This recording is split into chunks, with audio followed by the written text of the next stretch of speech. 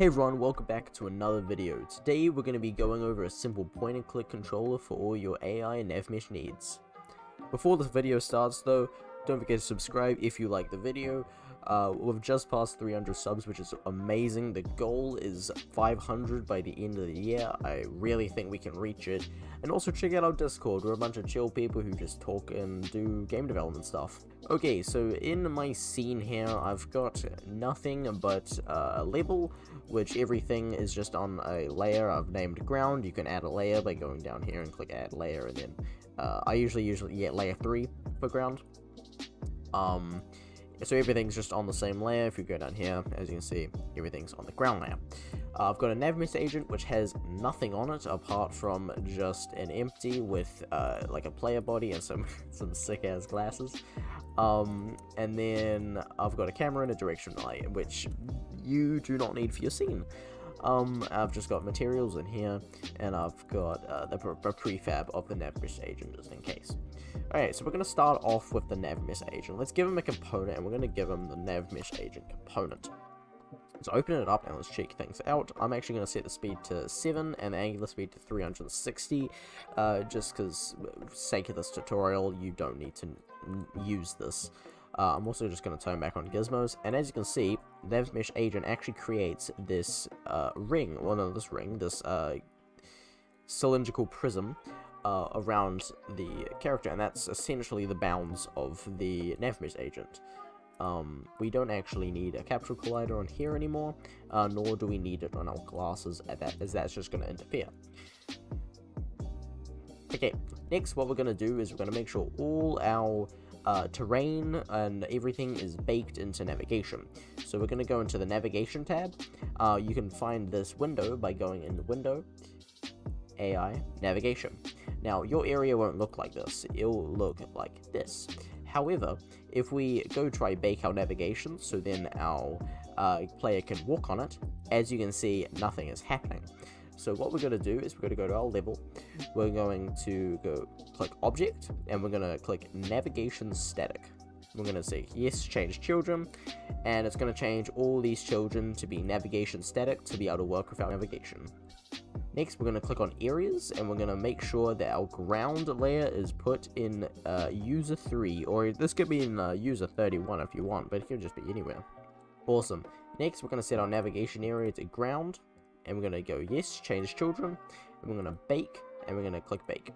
And as you can see, it's going to bake the area, and it's going to show up with all these little bits, which the shaded in parts can be walked on, and the unshaded parts cannot, the ones that don't have this material kind of looking stuff on it. Now don't worry, that's not actually baked into the material. As soon as we go off the navigation, it goes away. It's just to visualize where the player could walk. Cool, now let's make a point and click script to make it walk around. Let's add a component and let's call it point and click. Let's double click this to open up in Visual Studio. And then let's remove the start and update method, as well as indent this, because I like it.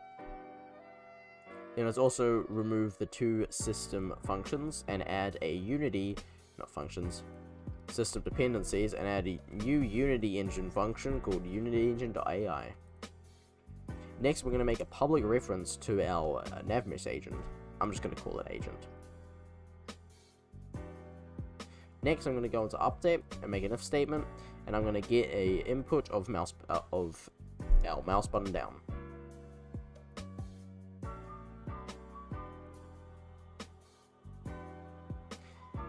And I'm just going to make it the 0 mouse, meaning that that's just our left click.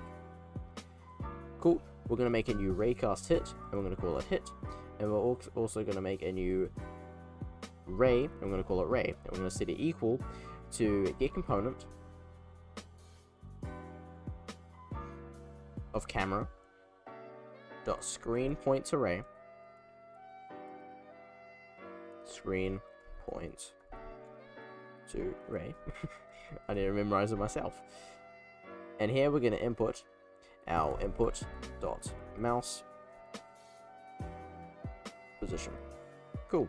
So what this is gonna do is it's gonna use the mouse position on the screen and generate essentially a point where a ray is gonna a raycast is gonna come out. We're gonna set up the raycast now, and it's defining a ray right now. So it's converting the mouse position to a ray essentially. Next we can go physics.raycast, and here we're gonna raycast our ray, and we're gonna hit our raycast hit, which stores raycast data, and then we can go agent.destination is equal to hit, and we're gonna get the point vector 3 of the raycast hit. Going back into Unity. Oh, but guess. Oh, I spelled my get mouse button down with 3 T's.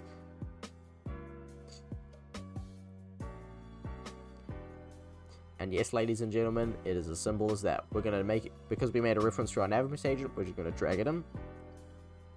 We're gonna go back to game, and we're gonna click play. Let's see what happens. And as you can see, if I click on different spots, our little boy will go there. He'll make his journey. And even if we click up here, because of the Unity AI, it'll go to the closest spot it can. Anyway guys, hope you enjoyed this video. If you did, don't forget to like, and I'll see you guys in the next one. See ya.